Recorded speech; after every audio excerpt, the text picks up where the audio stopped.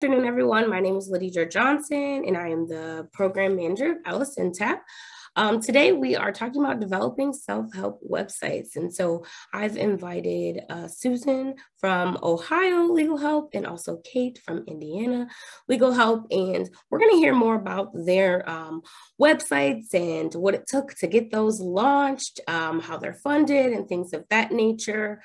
This is recorded, and I will put it up on LSNTAP probably by tomorrow, so that it can be shared and we can, spread this knowledge among the community. And that's basically all I have to say. And we didn't talk about this, but who wants to go first?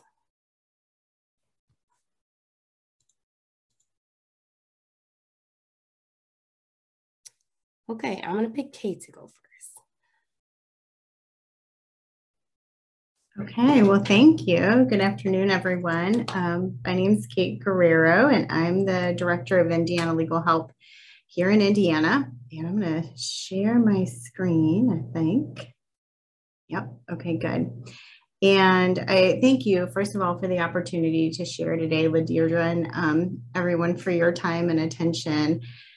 As I give you kind of a short overview of Indiana Legal Help and what we are. So indianalegalhelp.org is our website, and we are a program of the Indiana Bar Foundation.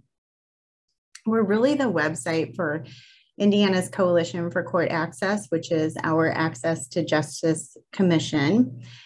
The goal of our website is pretty simple.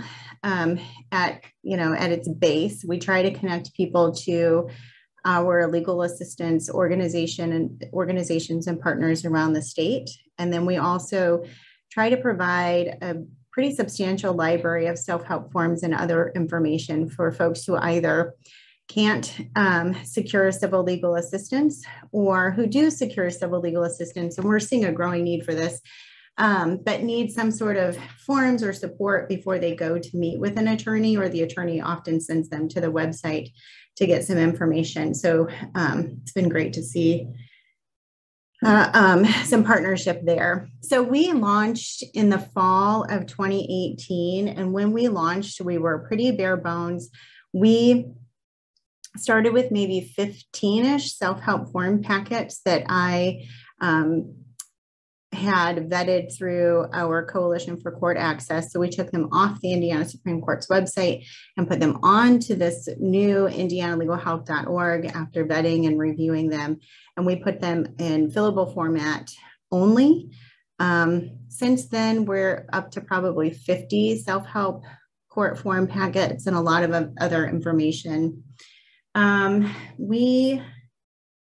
I wanted to kind of go over how we built the website, I think, first, and what we're considering doing next. So the website is built in WordPress, which you all probably know is just sort of an off-the-shelf product.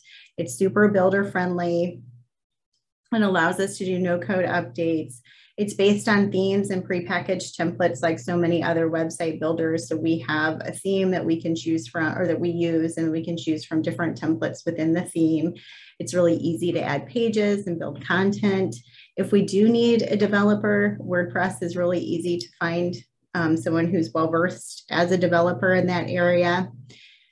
Out of the box, it's a little clunky, but you can improve functionality using plugins, just little pieces of code that we kind of stick on the back end that allow the website to do some fancier things.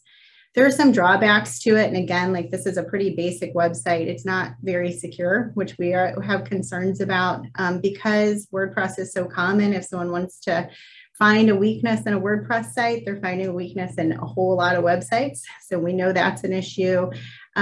We do have to keep it updated really regularly because of those security issues, and because we have plugins that are from different builders working in the background.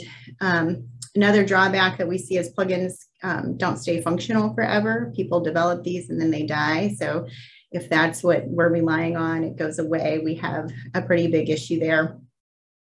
Navigation and other features can be pretty limited.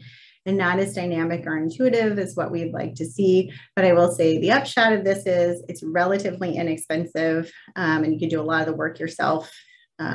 So that's where we started. Where we're going right now is considering a custom build of a website to address all those issues I just talked about, particularly functionality and security. So we have a wish list that we want to make sure the website can do, and you just can't do it in a basic WordPress site the way it is now. With a lot of custom code built into a basic WordPress, we get more security, although we typically would still see some plugins running on the back end. Requires less frequent updates. Of course, the downside is we have to have a custom developer to build and increase costs. So that's sort of where we started and where we're going. Because it's website 1.0, I started thinking about things I wish I would have known 5 years ago, or even like 3 years ago. What do I think about a lot when I look at a website? Analytics. We use primarily Google Analytics running on the back end to collect a lot of data. And we want to know where the website is accessed from, what information folks are looking for. We get a lot of direction just by looking at what pages they're going to and what they're clicking on, how long they stay on the website, and how customers find us. So we can pull all that from Google Analytics. You may likely already know that, but we like to see how people are finding us. And the other thing that I'm continually trying to learn about is search engine optimization, so SEO. And again, you likely know this, but a couple years ago I didn't. So SEO is just different techniques that you can use to help a website rank higher when someone does a Google search. We hired a marketing company to dive into how people are finding us to help inform how we can improve our SEO. It was not free, but it was relatively inexpensive to get an idea of what people are searching for when they find us. And I will say the number one thing they found that improved our SEO was that we're linked to from so many different trusted partners. So when we took the self-help forms off our Supreme Court's website and put it on Indiana Legal Help, they started linking directly to us. And so that was how we ended up with 200,000 visitors our first year. We couldn't have done that without that sort of link. We use Yoast, which is a plugin on the back end of WordPress, and that's pretty widely used to help with SEO. And then we are in the middle of doing some like content tags and schema in the back end of WordPress. If you think of like when someone does a Google search, like if they're looking for, Indiana divorce forms, then their little crawlers are going out looking for Indiana divorce forms. And the more content tags and the better schema you have worked up, that's like your website is raising multiple hands to say Indiana divorce forms over here is kind of how I think of it. So we're working on that, and certainly with the rebuild is something that we'll have front and center. What do we have on the website? Again, we try to connect people to low and no cost legal help in their area. So this is our homepage. And so the most custom thing we have is this interactive map, which is a little clunky. So that's something we would be looking to update, but a person can click on their zip code or their county and find our partner organizations in those areas.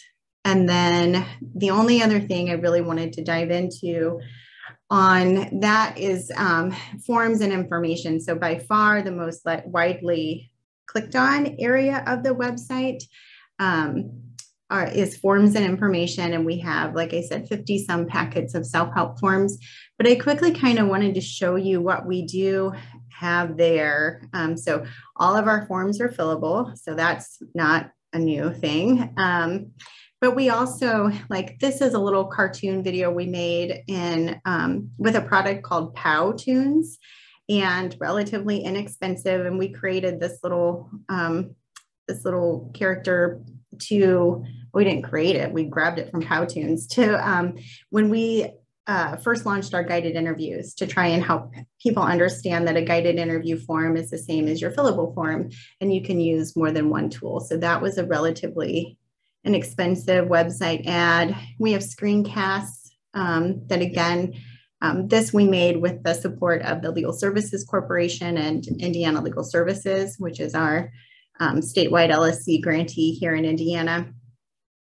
And these were relatively inexpensive, but grant funded to help explain some sort of complicated areas of the law. So those are up on the website.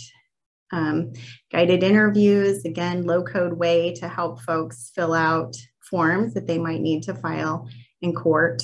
So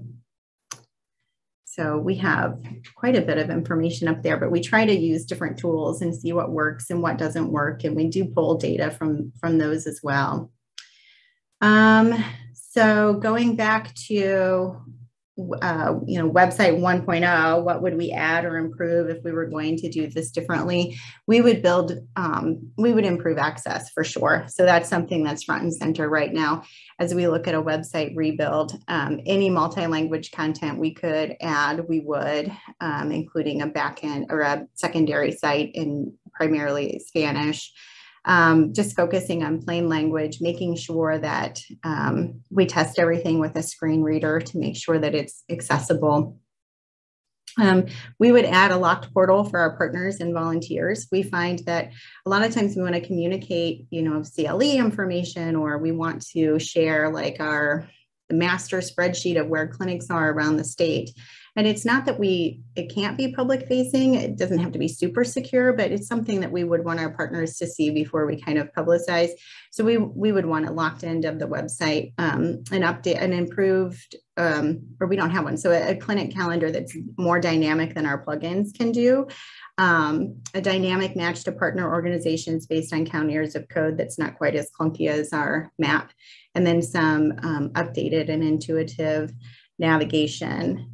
And then I think I would just leave you with, if I'm again thinking of what I wish I would have known as we started building out this website and thinking about where we're going next, is just make sure you track content and keep it updated, keep it updated, keep it updated. Make mistakes. No, like the world doesn't end, and it's good. There's so many tools out there to try and experiment with, and we get a lot of good feedback on that. Say yes to opportunities and listen to partners and colleagues. This is the most supportive community I've ever been a part of, I think. And so just if somebody invites you to their cohort, then say yes, because you'll learn a ton. Accessibility, multi-language, plain language, over and over again, just to continue to keep that front and center, make sure you're accessible to all, because we really are, in some cases, the gateway to the court system here. Again, embrace search engine optimization and analytics. Let that data drive where you're going. And then I would just also say you can do tech. I think tech is as mysterious maybe to us in the legal world as the legal world is to folks that are outside of the legal world. So we're trying to all do the same things, use tech to make it easier. And I just think we have a unique opportunity to do that. So I think that is all I have for this afternoon, and thank you for your time. Thanks so much, Kate. That was really good, really insightful. So now we'll hear from Susan. Okay, see if I can do this.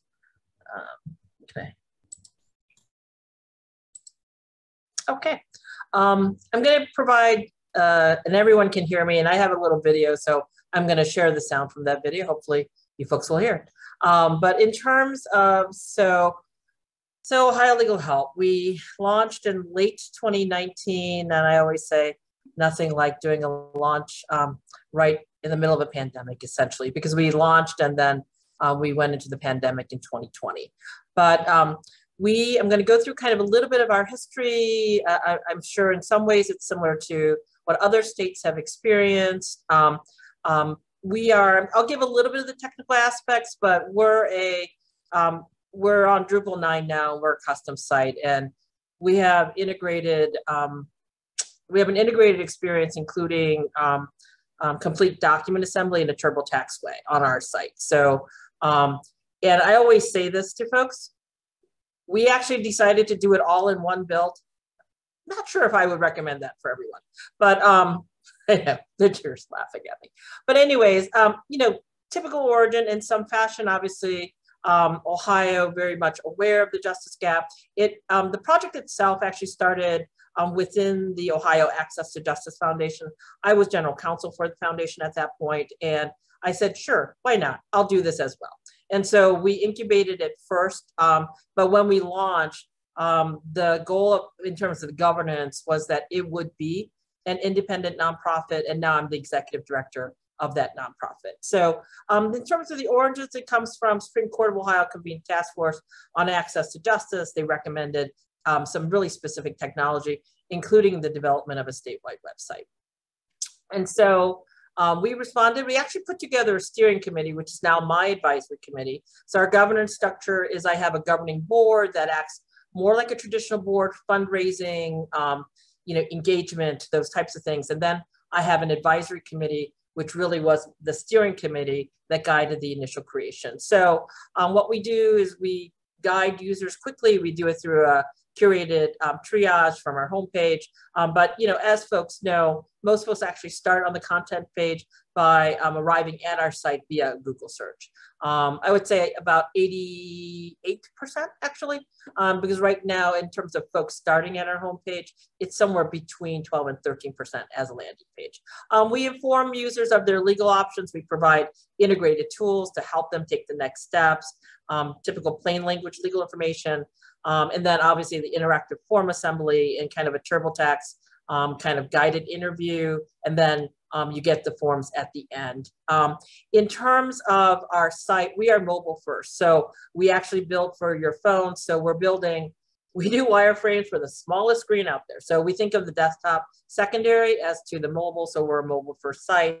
And then we also connect users to curated community-based resources based upon legal topics, social needs, demographics, and geography. And that is all part of the integration into our platform. Here's my advisory committee. I'm not going to go through them all. And there's even more if it's possible. But anyways, we actually meet with them quarterly. They have work plans and they work on their work plans. And so they are part of the core group of folks that act as kind of content and user experience governance on the site. So we talk about governance in that fashion.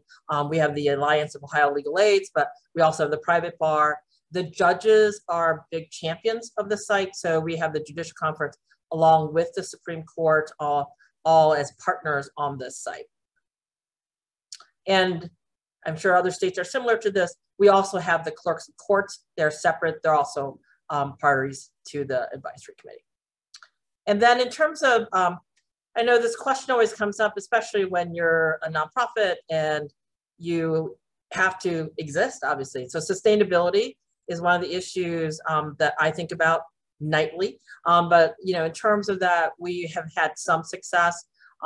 Here are, in terms of our current funders, they range from community foundations to private foundations to bar foundations to obviously Ohio Access to Justice Foundation is one of our major partners. And then in terms of LSC, we've been fortunate to work with one of our legal aid programs here in the state, Community Legal Aid, and they are our partner with respect to LSC TIG grants. And so we've been fortunate enough to work with Community Legal Aid and LSC to do some substantial platform enhancements to the site.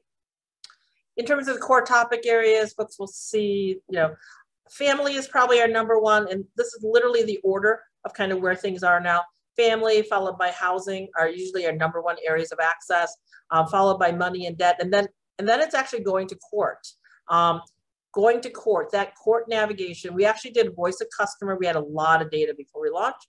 It all got into the build. And when we did a voice of the customer, we oversampled low income. We had 800 Ohioans participate in that online study. What we learned was they had said that after barriers like obviously money, finding a lawyer, those types of things, their biggest fear, their area of anxiety was actually understanding how to navigate that court process actually after they leave our site. And so going to court after kind of those core areas of family, housing, money, and debt, it's usually one of our number one, I say after kind of access areas. And so, but obviously core areas, public benefits, education, immigration, and then we are launching the Spanish language version of the site. It technically exists, but we'll launch it later this summer. And then in terms of the technical build, Drupal has a way to manage that content, to manage both the English and the Spanish language content. So we did those updates, and we also did some custom updates for us to make that management of that content easier, and for QA as well. Hopefully this video will work.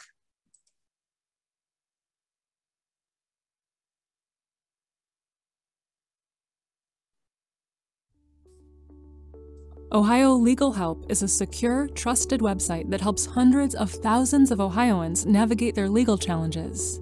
This video will show you how to use the Ohio Legal Help website, whether that is from your phone or computer. Let's say, for example, you have a family issue. You can click on the family card and answer a few questions to help us direct you to the right information for you.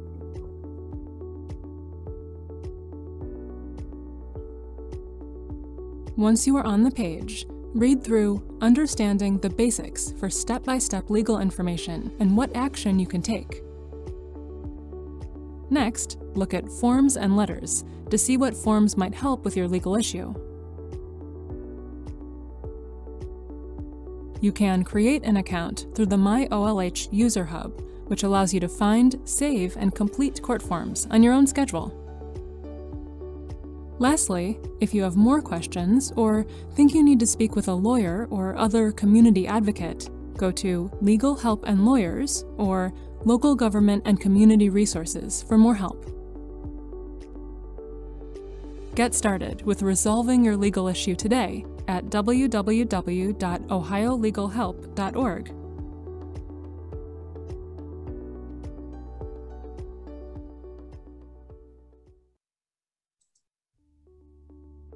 Ohio Legal Help is a secure. Close that. Okay.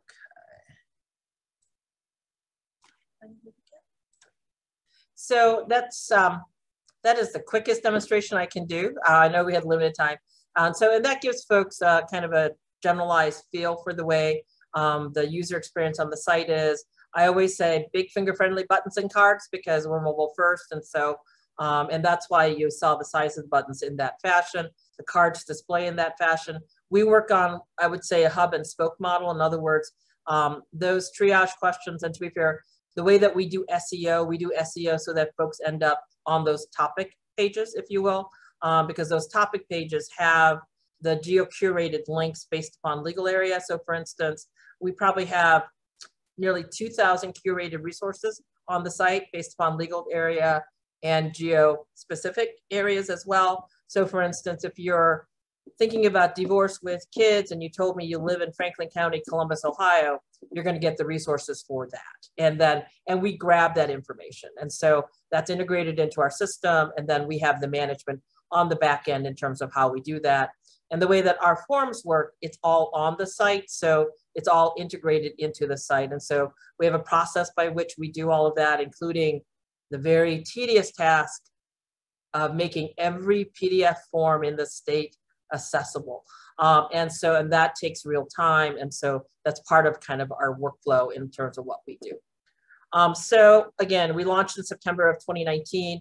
Currently, more or less, I mean, that's the visits that Google grabs. It's about 80,000 visits a month. We know from our other analytics, we probably have more than 100,000 visitors on the site, but people actually mask. And then to date, since we launched in September of 2019, we've had more than 1.3 million users from all 88 Ohio counties, including counties that probably have less than 10,000 people, and more than 4 million page views. About a little bit over 80% of our folks are from the state of Ohio. And then, you know, we have folks from all over, but the majority of our folks are from Ohio. And we do that a lot through in the way that we do SEO and data on the page in terms of, because we really want Ohio folks. And then this year, we're probably going to have, actually, that's probably this year's number. We'll probably have nearly 700,000 users.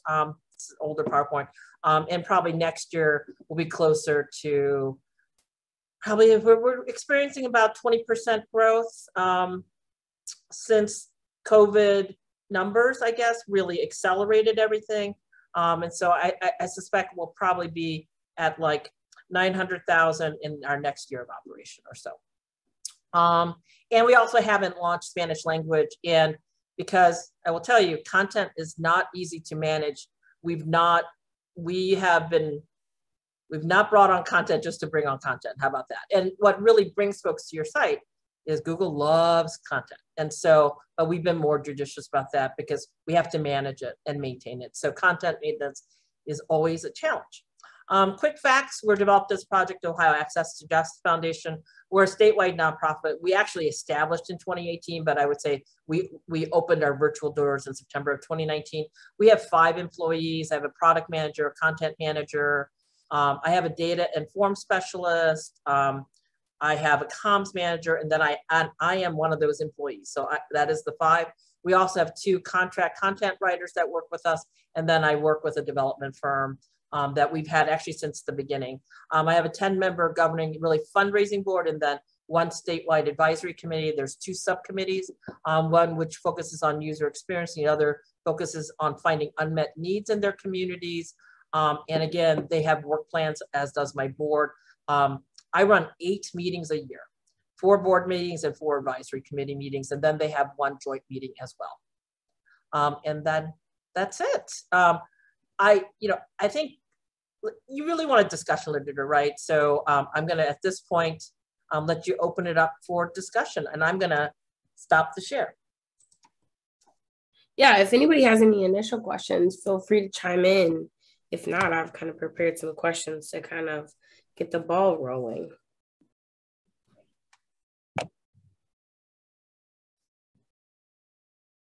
All right, so we'll start with my questions. And I actually jotted down a couple more questions after hearing you guys talk. So first I want to just kind of, David Gray has something. If both you can share. If you can share, David asks for you both, if you can share, what is your annual budget, including everything from salaries to maintenance? My budget next year is around 850, 900,000, with salaries making up the bulk of that. But maintenance on the site, and I have a subdomain because we're going to launch a virtual self-help center with a court in any day now. And so I'll be hosting some subdomains. Our maintenance just on that alone, along with our core site, even with the symmetrical code base, is probably going to run 75,000, potentially a little under 100,000, just on maintenance alone of the site. Wow. It's a lot of security. We do a lot of security. Our site is way more basic, and you can see, so on our end, it's me, and as of less than 60 days ago, it's 1 other staff person. So over the last year, we've run on probably about $150,000 per year, including website design, maintenance, and all the tools that we've created. We're primarily through grant funding, and then we do receive some dollars from the court as well. Thank you both for sharing. Does anybody have any other questions? So I like to start off on a high note, right? Because these projects, it's not just a website. It's not that it's basic, like it's still a lot of work, no matter if you're just starting out or you've been around for years, right? And so I'd like to ask each of you, like, what are you most proud about on your launch? Like, what made you be like, listen, I love this? It's going to sound awful, but I was just so happy we launched. Yeah. I think the fact that it got done, because it actually had been, and, there had been a statewide website, and it wasn't maintained. And so it kind of became obsolete. And so, and then there have been a number of false starts to try to do it, and it just didn't get done.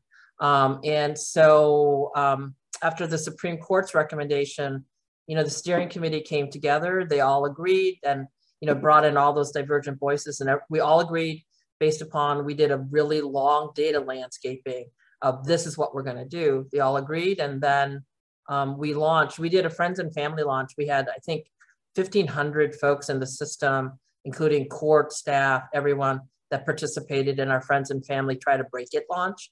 And then we launched. And so for me, that day when we hit and went live, I was just so happy. Yeah. Great, thanks for sharing.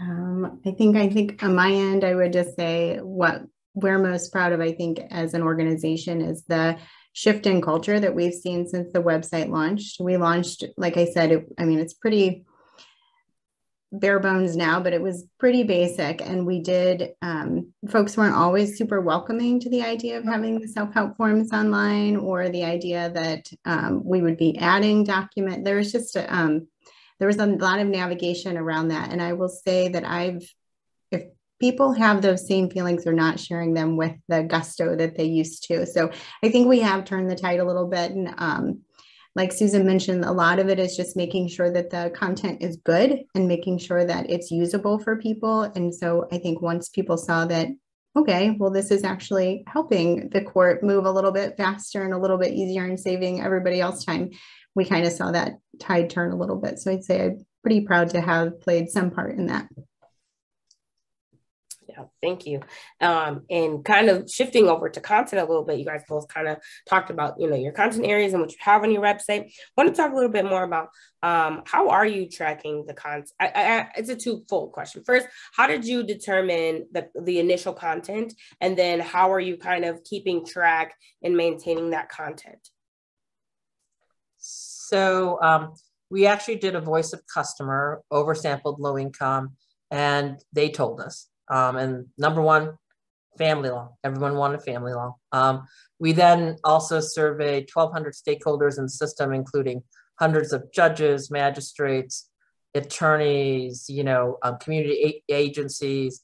They also said family law. So there was a nice convergence, followed by housing evictions.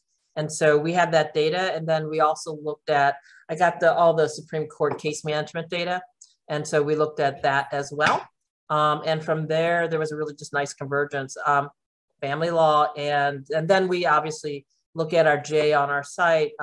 We have a lot of specialized metrics. We have some custom metrics through either hard coding it on the data layer, or we use GTM to tag data. But like our forms, for instance, we look at success a little differently. So we did our domestic violence forms with the Advisory Committee on Domestic Violence, and they wanted a red flags triage. So I can look at our forms data to the question at which someone abandons. And what we've learned is about 50% of folks stop at that red flags triage, which is exactly what it's supposed to do.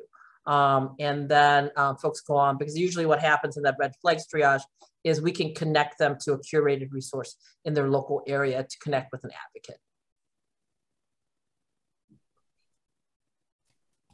It's super cool that you had access to all of that data. Is it? I'm not sure. No, just it was probably a blessing and a curse, honestly. It is both. Yeah, it's both. Be careful what you ask for. They will deliver it to you. Yeah. Kate. That's great. Yeah. So we were way more organic with ours. So when we launched our website, our first charge was to take the forms and content that were already available on the Supreme Court's website and put it on our page. So we knew exactly what was coming over. And then from there, that content was reviewed and approved by one of the working groups in our Coalition for Court Access.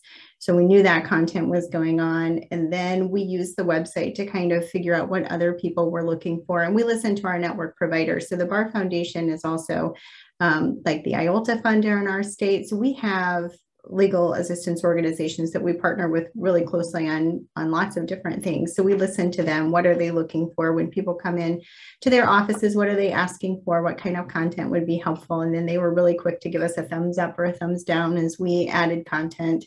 And they keep asking for more. So, and then we also, I answer the emails through the website. So we get a lot of requests for information through there, and we can kind of figure out if one person's asking for it, we kind of can see a pattern and decide whether or not to add that content. Those questions all go through our coalition, and then we create the forms and move on from there. And then how do we track it and keep it updated. That's an ongoing challenge we're experiencing with different things. The first thing that we did was give every form a form number that, and in the form number, there's the date of the last review. So that feels like the most obvious way to track it. So at least we know when it was last updated. And then there's a series of spreadsheets and review processes on the back end that's pretty basic, but also time consuming. That we do. And then the other added layer that we have too is we add, like as we add guided interviews, we have to remember that there's forms on the back end of that and make sure that they're the same as the forms that we're offering in PDF. So I would just say tracking content is a challenge.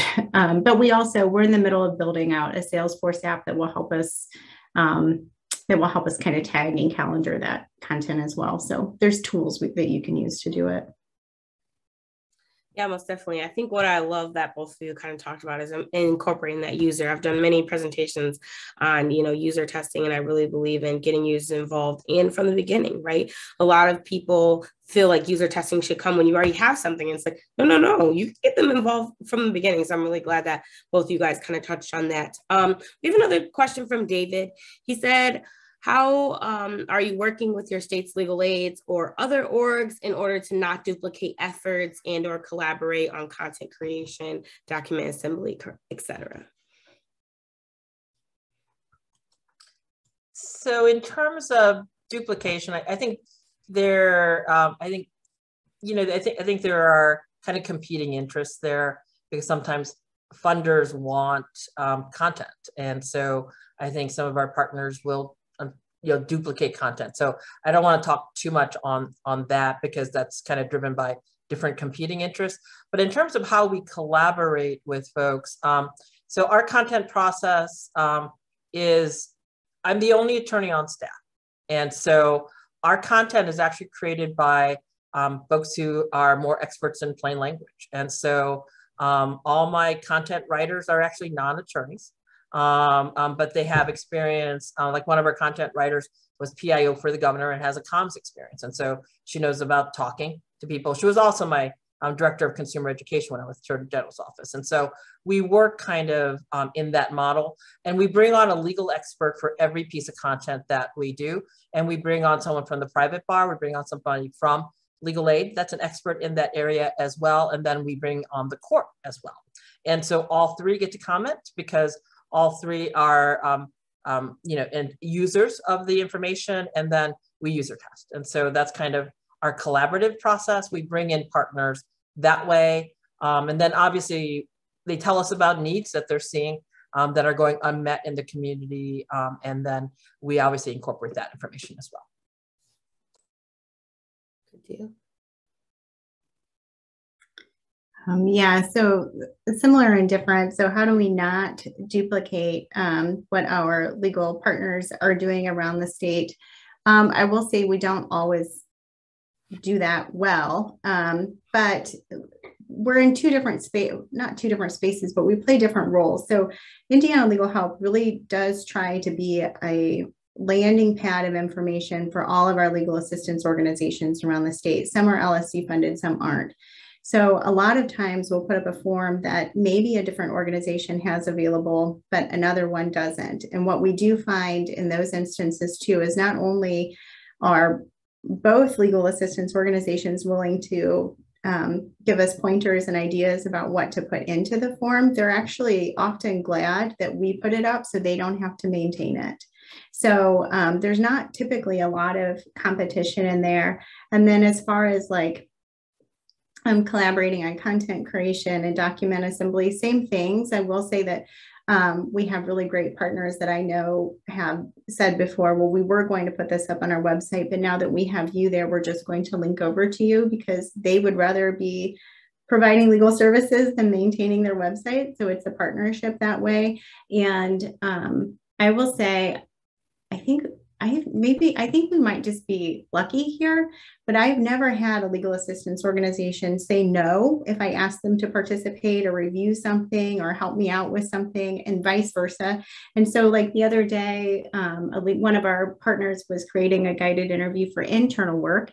And we've created guided interviews externally. So we had a great meeting about tips as you're building guided interviews, and we just share information that way. They're also helping us do some user testing on a different guided interview that we created. So it's really just sort of this like open door policy. We're all in this together, and sort of just dropping the rope over possession. It's just like, how can we make this work most efficiently? And most people are willing to kind of just figure that out as we go. So it hasn't been a big issue to be competitive in that way. Great. I'm glad that you guys have had those experiences and people are, willing to kind of pitch in and collaborate. My next question is about forms. So the forms you guys have look very different, right? And so, Susan, you've got yours is great in your website. Users don't have to go anywhere. Kate, you've got kind of like this dual thing going on where you have fillable PDFs, but also guided interviews. So if you guys could just talk a little bit more about your forms. Susan, I'd love to know more about, what kind of tech you guys are using for those forms and such. But yeah, if you could just give us a little more information about your forms and your forms process, I'd love to hear.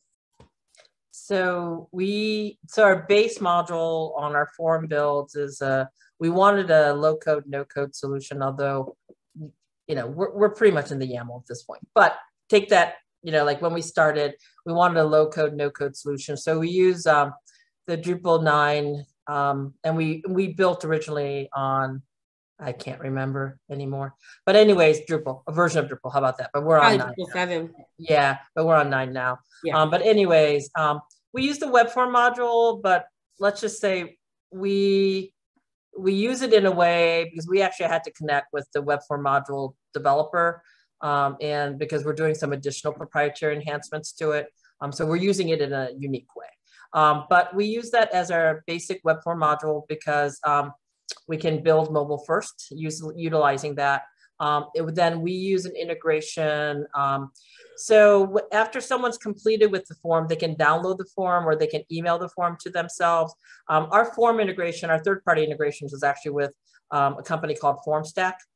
And so that's where in a sense, the web form submission data sits on our Drupal site so that we maintain that data, but it goes to FormStack and then essentially it integrates and it creates the PDF, if you will. So submission data, and then that's basically a JSON file. So we have to do the mapping. And then in terms of since we do have an email integration, those emails we use SendGrid to do those emails. And then we have a complete, like if you register for the site, we use Locker so that when someone registers, so there's some MFA when you first register, and then we also have to do CAPTCHAs and other things as well from a security perspective. But essentially every time someone comes to the site and logs back in, they get a unique key from Locker. It unencrypts their data just for that session.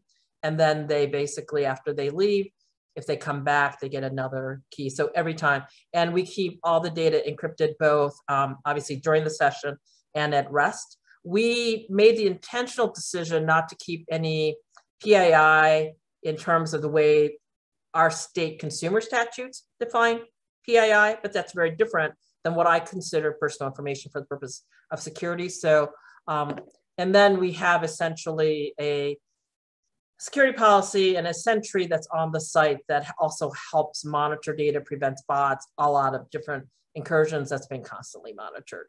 So if you're going to do that data capture, maintaining everything on the site, you really do have to have security that you're constantly monitoring. So I will say, because we had a full security audit done, we had brute force attacks done against the site, to test it. And anyway, I'm not going to release like but you know what I mean? Like it's important that if you're going to do forms properly with that data capture, you need to think about that. We also got some great pro bono skills-based assistance advice from LexisNexis. LexisNexis serves on the board, and their parent company RELX helped us and helped us with our privacy policy as well. So I say go and get some skill-based volunteers. They're fabulous.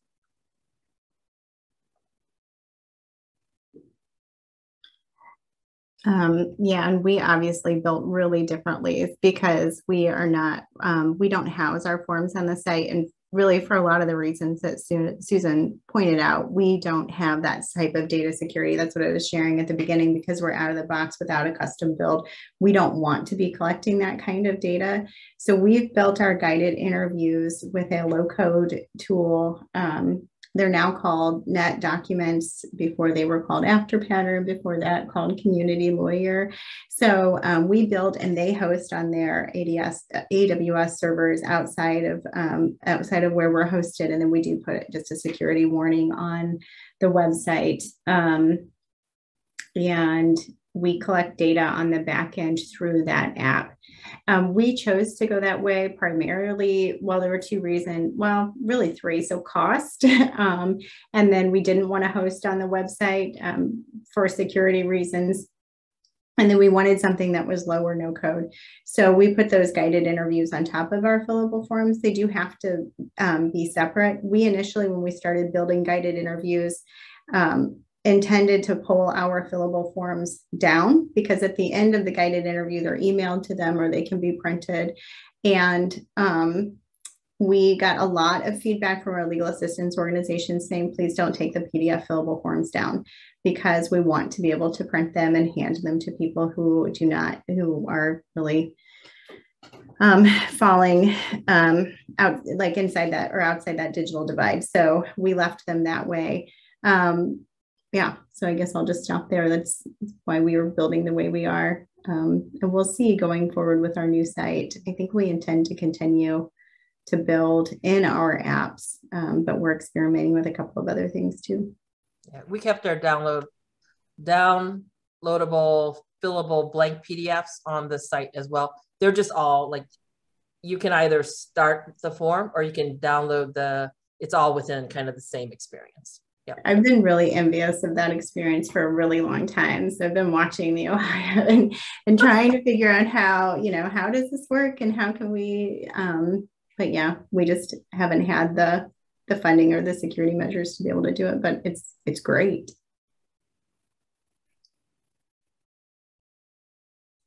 Yeah, thank you both for sharing. I'm really glad that you kind of highlighted, the security aspect of collecting that information, because it is important. And I think that, Kate, while you guys have went a different route, I think that, you picked the right thing, right? You knew you didn't have either, the money, the capacity to, do what needs to be done security. And so you found another way to make sure that your users, data was secure. And that's the goal, right? So I'm really glad you both highlighted that. As LSNTAP last year, our annual series was on security. So we always want to highlight the security implications with all of the tools that we're developing and pushing out to the general public, right? So we have about 10 minutes left. So if anybody has any questions, feel free to put them here. If not, I'm going to ask them my last question, which is, what was your biggest challenge in creating your site? It's actually content. It wasn't the technology. I say this, that the technology is merely a tool. We build out additional tools so that my content team can have more, whistles and bells, but deciding what content first, right? We got data to guide that, but then building out the content, plain language, and then maintaining that content is probably, I would say, the biggest challenge in terms of like our day-to-day. And we have lots of tools. We did a content audit. We have lots of things on the site that help us, but it's still very much staff specific. And it's something that if you're going to do this, I always tell folks, okay, great, you're going to build it. And to be fair, I think good sites can be very basic on the technology as long as the information is good, because there's lots of different form integrations that's possible. But that content maintenance, as other states have asked me, I said, how are you going to maintain that content? I mean, that is the biggest kind of what keeps you up at night kind of thing. Like, how are we going to maintain that content? And then on top of that, we're curating all those resources. Totally makes sense. Yeah, I'll just 100% agree. How do you keep it updated? You know, every 6 months we have session and the statutes become updated, and sometimes they're super friendly to self-represented litigants. You want to get that information out really quickly. Sometimes they are changing verbiage within, you know, a divorce petition that to a self-represented litigant is probably not going to matter, but you don't want to give a judge some sort of license to reject the form because you're not following a piece of statute. So it's just content update and making sure not only that your content is good, but that you're linking to good content that's also staying updated. So we have some pretty close parameters around what other resources we'll share on the site, mostly limited to GOB sites. Maybe just a few exceptions to that, but yeah, it's content and making sure it's relevant and usable, and you're not sending folks down the wrong path. Yeah, that totally makes sense. At my time at Michigan Legal Help, I spent lots of time updating things, right? I mean, you would spend days just doing QAs, and it's got to be done. It's more of the tedious work, right? Because you're just reading things, checking links, you know. So it can be a lot, especially as you continue to grow your library, right? And when your staff stays the same, right? That only means one thing: people have more and more things to review. So I can definitely see how that would be challenging. But I have faith that you guys are working that out, and making sure that that's staying up to date. Those are all the questions that I had. You guys have been great, sharing so much good information, you know, that we don't get to know. It's like we hear it when it's all done, right? We launched, and just being able to learn how both of your sites came to be. It's just really insightful, and I think super helpful, because even, you know, people, even if you do have a site, I think there's still things to learn, you know, from one another and how we do things. And you know, a website is just, it's constantly evolving, right? Like that is the state of the internet, constantly just different, you know, these iterations, and sometimes daily, depending on what's going on, right? And so I think we all have something to learn. So thank you to both Kate and Susan for coming and sharing information with us.